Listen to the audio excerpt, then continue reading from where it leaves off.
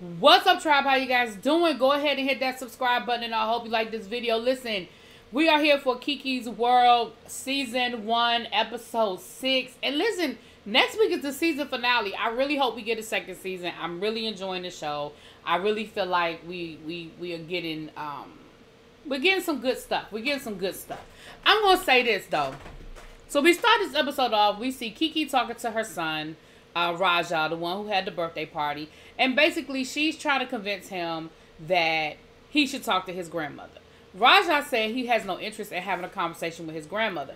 Now, Raja said, listen, I don't think it can be fixed. At this point, I just don't think this can be fixed. Now, KeKe's thing was, we can't change the past, but we can fix the future, right?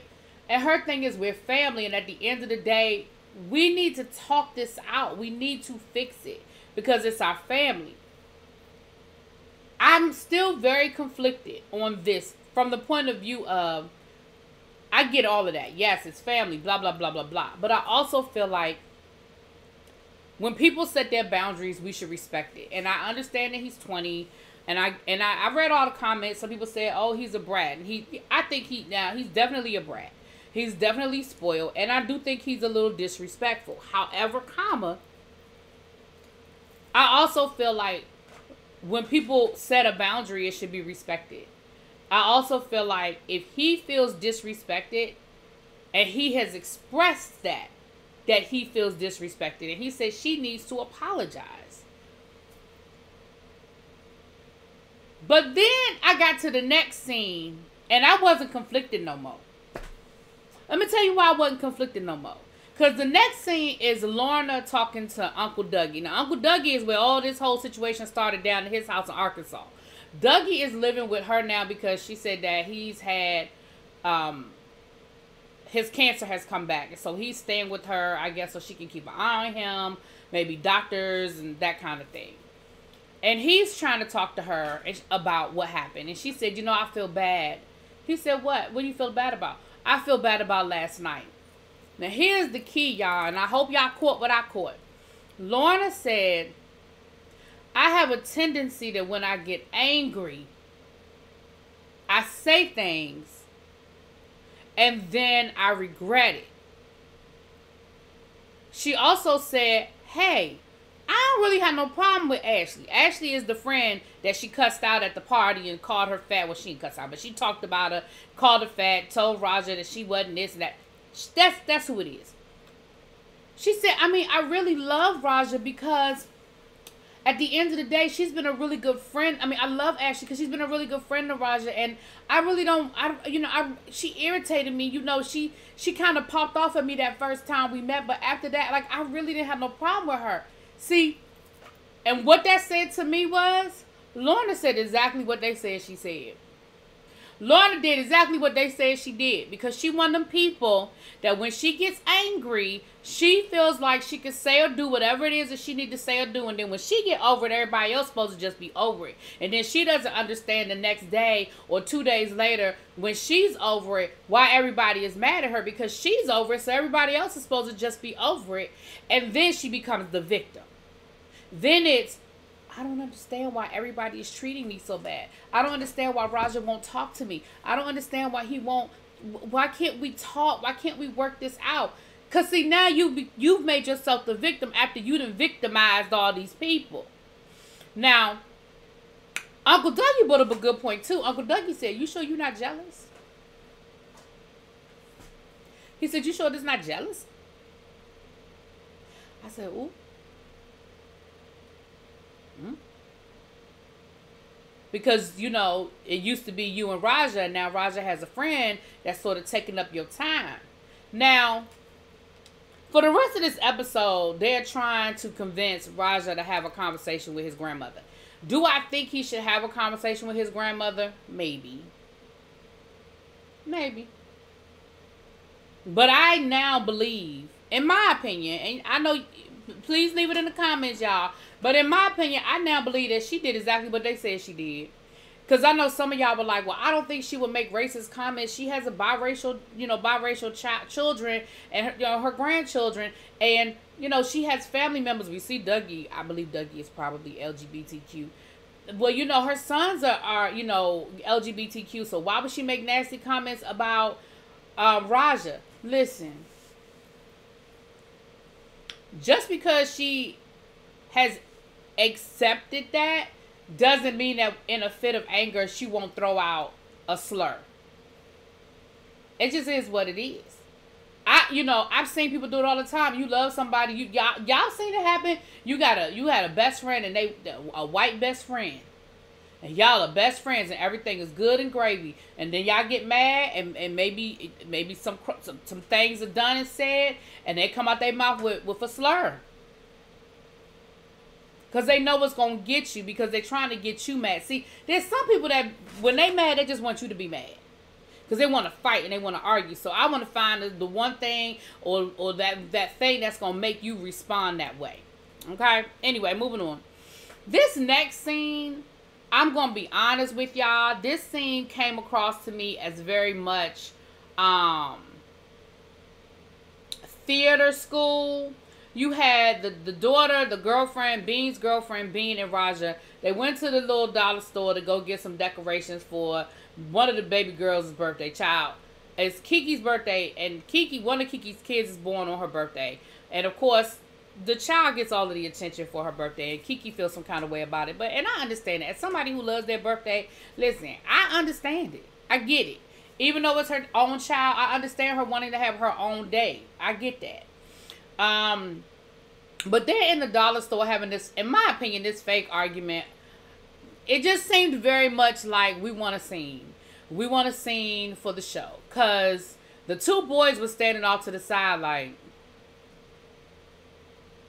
I mean, it got to the point where Bean was like, well, when y'all figure this out, y'all let me know. I gotta go pick the baby up from school. I'll take her around to the park to buy some time while y'all get the house set up for the birthday situation. Because I don't know what all this is. And I felt the same way. I felt like it was very performative. Like, it was very fake. I don't want to use the word fake, but I feel like it was fake. So then we see Andre and Lorna down to the cafe having a little conversation, and Andre's talking to Lorna about getting KeKe in the studio and keeping KeKe focused while they're trying to get all these things done. And then, you know, she talks about the party again and, you know, everything with Raja, whatever. And then Andre invites her to his event to launch his Christmas cake situation. And she tells him that, you know, he tells her that he's doing a high-end Christmas product, and that's his first product that he's launching, and he really wants her to come. And she's like, okay, cool, no problem. She said, you tell KeKe about it? And he was like, yeah, I mean, she know. I knew then it's going to be a problem. You talking about some, yeah, she know. Does she know, Andre? So then we see KeKe and Lorna going to pick up the cake for the baby. And once again, she talks to KeKe about, you know, the party and, you know, wanting to talk to Raja and trying to work it out with Raja, whatever. Then she talks about she doesn't feel well. She's got her vertigo is acting up, and so she's probably not going to come to the party. Now, I think KeKe felt like she ain't coming because she not ready to face Raja. But KeKe was like, okay, girl, you not coming to the party? Okay, that's fine. You know, I'm sorry you don't feel well. She then tells KeKe about Andre's event. And KeKe was like, I mean, he said something about it, but I ain't, you know, you could tell that KeKe was like, I mean, I think he said something about it, but it wasn't in the forefront of her mind. I don't feel like it was an event that she was all, you know, that it was, you know, a must attend situation for her. And then her mother was like, yeah, because Andre said it's black tie, it's a formal event. It's going to be at his house, and it's going to be small, but it's going to be a very formal event. Now, I mean, when somebody, it can't be that big of a product launch if it's going to be at his house and it's going to be small. But, again, she said it's going to be a formal event. So, you know, some planning went into it, I guess, is what she's trying to say, you know. So, then, we get back to the house, child. The kids is trying to get the decorations and stuff together. Bean, I don't know, Bean didn't understand the text. I don't know, Bean misunderstood. But Bean had brought the baby home while they were still trying to decorate. And his girlfriend was irritated because she was like, that was not the message. I did not tell you we were ready. I did not tell you to bring her over here. Why is she here? He was like, oh, well, things happen. What you mean things happen?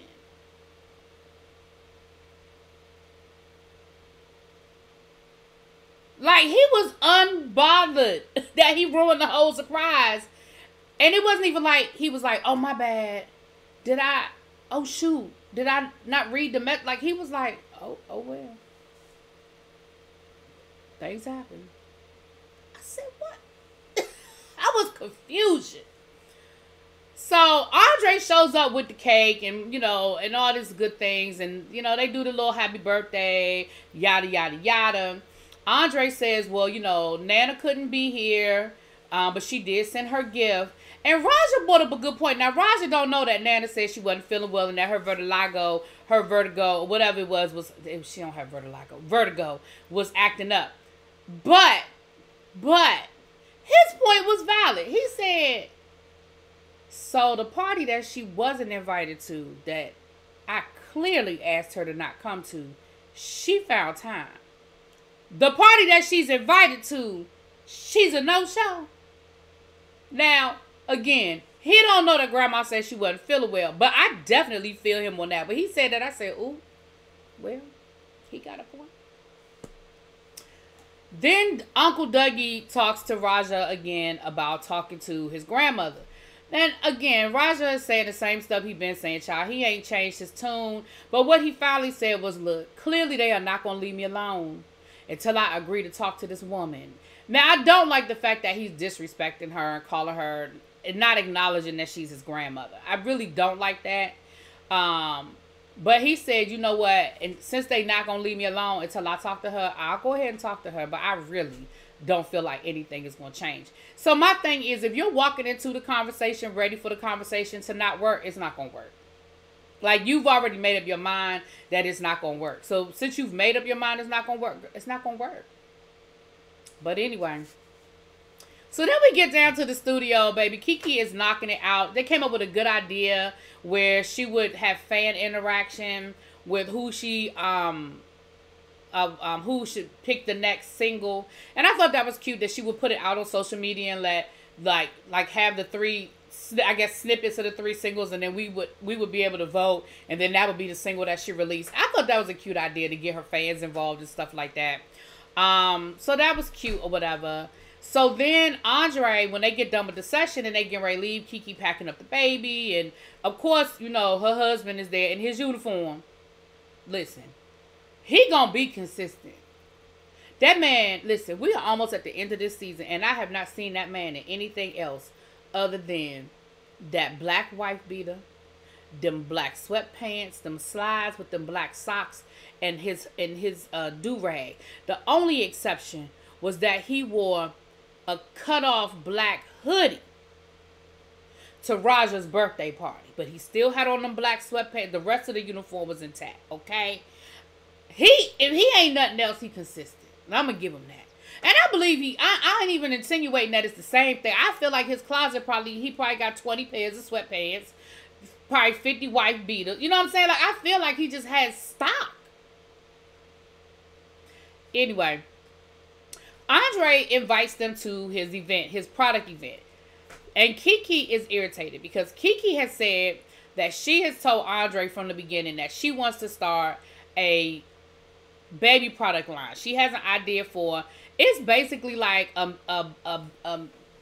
mini baby blanket for the back of the baby's head that has silk on one side, to help the baby hair not be pulled out from the harsh baby blanket material.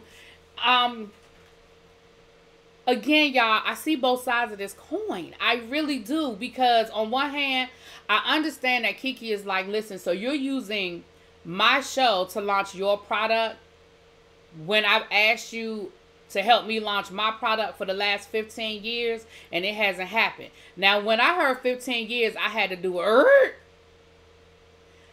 KeKe Wyatt,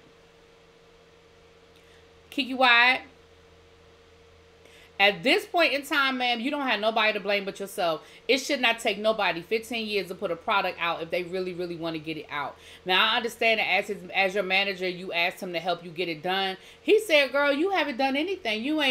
You haven't put together a plan. You haven't put no specs together. You don't you've done nothing to put it in a position for me to go out and try to sell it to somebody.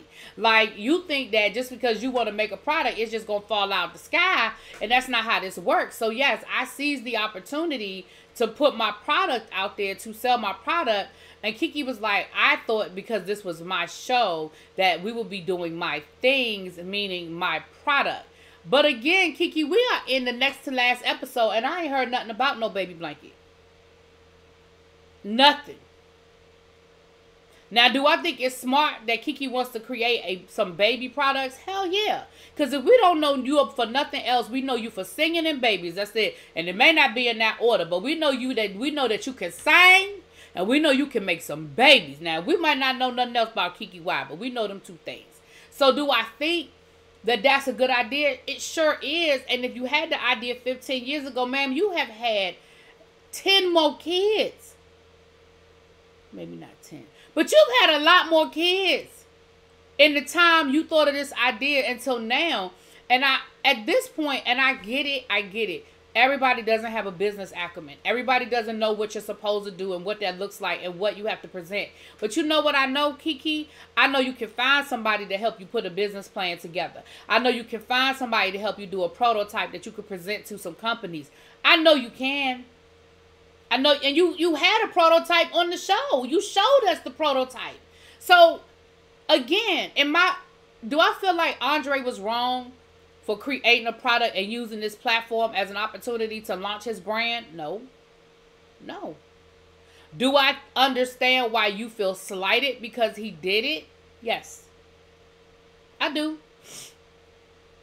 Do I feel like you could have been more proactive in getting this done on this show during this time period on this platform? Maybe, because I don't know the conversations you and Andre had when y'all were putting this show together. I don't know what those conversations were. But once again, KeKe gets upset. Now, I know we're creating a show, so I understand that. But when KeKe told you she was mad and she was done talking for tonight, and you kept going and going and going and going, at that point, you just get what you get. When somebody tell you they done, and that she told you, I just need to calm down. I'm just mad right now and I don't want to talk to you. Baby, you got to respect that. You kept talking and you kept trying to make her have this conversation, so she ended up cussing you out. And my thing is, I've only known KeKe for 7 episodes, and I know that. You have known KeKe for 20 years. When she getting mad, leave her the hell alone and let her be mad. She just like her mama. She get mad, she cusses you out, and then when she get over it, everybody's supposed to be over it. You know that about her. Now, Kissy is there. And KeKe feels like Kissy took Andre's side over hers. And remember, she felt like Kissy did that the last time. She felt like Kissy was on Andre's side over hers the last time. So now, once again, she felt like she's in a situation where she's the odd man out. And she even asked her husband, am I tripping? Am I tripping? She even asked producers, am I tripping? Am I the wrong one in this? Like, tell me, be honest. And everybody is telling her no. Like, the producer was like, girl, your feelings are valid. You know, if you feel that's how you feel, that's how you feel. Her husband said, no, you're not crazy. And I don't think she's crazy. Like, I understand her being upset and frustrated. I just think that KeKe need to work on, and she's too old not to have these skills, but KeKe need to work on that. She really, truly needs to work on that. But anyway, child, that's what we ended. She done told Andre she done. She want him out her life. And baby, that is with Andre on the inside fussing with Kissy. KeKe on the outside fussing with her husband in production. Once again, she breaking the fourth wall and she fussing with production. And then somewhere in the middle, in between times, and in the meantime, KeKe said, if she in there with him instead of out here with me, then fuck both of them. And baby, they took off in that car. I said, oh my. Oh my. So anyway, y'all, that was the episode. Y'all let me know what y'all think. I'll talk to y'all later.